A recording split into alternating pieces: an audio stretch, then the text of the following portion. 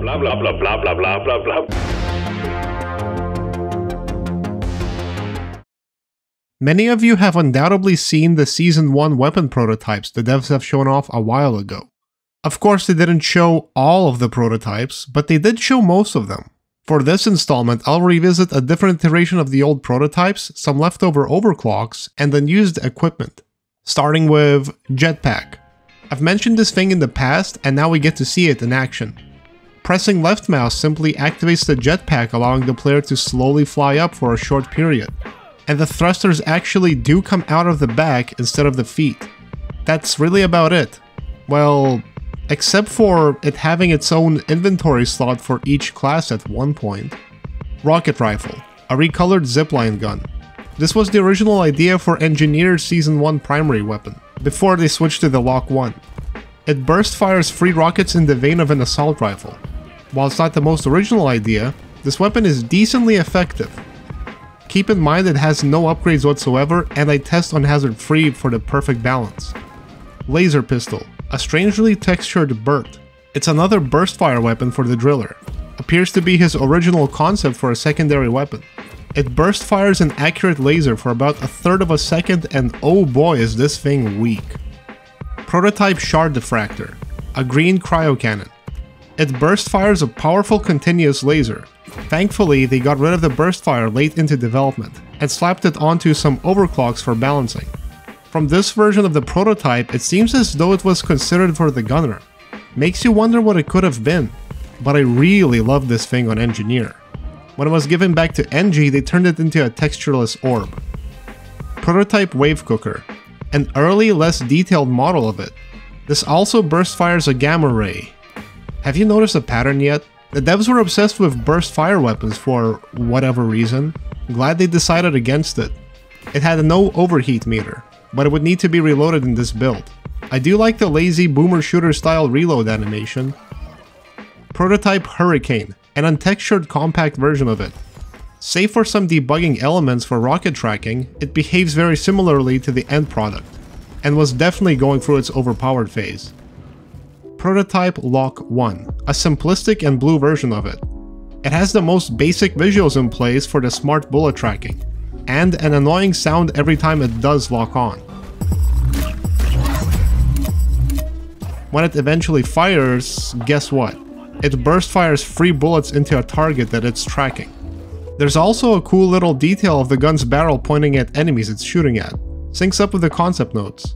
Prototype Coil Gun, a simplistic green gun. This is pretty much an underpowered version of what we got. It can still penetrate enemies but doesn't leave any trails.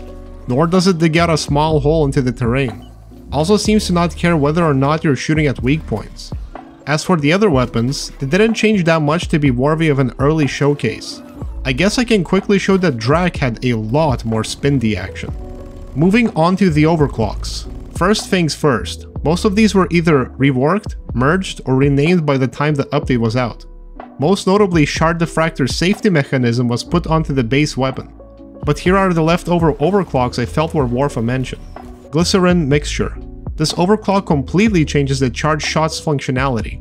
When charged, it fires a textureless orb into the air which floats in place, kind of like a balloon. Once something collides with it or too much time passes, it'll explode into goo.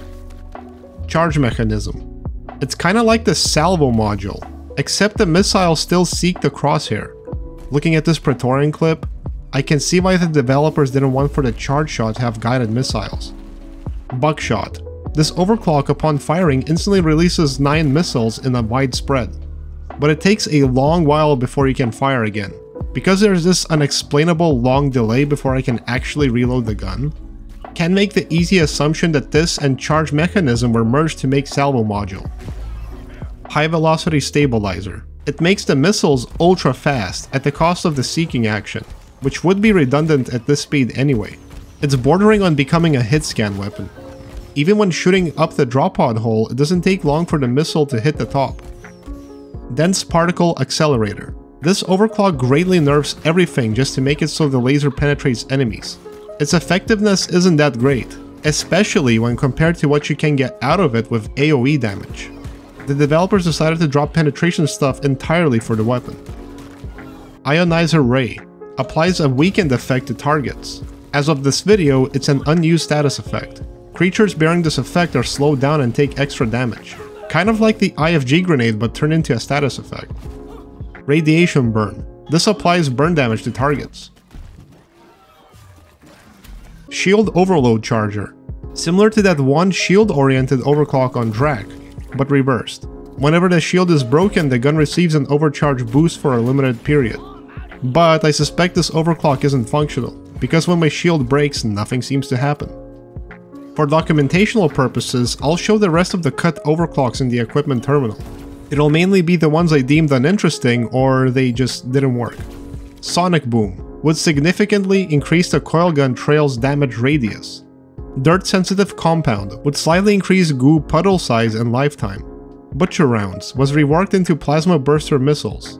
EWM Warhead just grants a bonus damage to electrified targets. Unstable Fuel Mix was turned into a regular upgrade. Improved Barrel Stability, a clean overclock offering various small buffs. Hunter's Choice, a clean overclock for tiny damage increases. Insurance Policy, a small ammo increase. Wide Angle Lens lets you lock onto more targets but slower. Enhancer Module would increase the lock-on range but also make it slower. Overcharged Capacitor increases heat and AoE damage for a shorter burst fire. And Super Focus Lens was made into a clean overclock. Phew! Alright, that's it. That's most of them.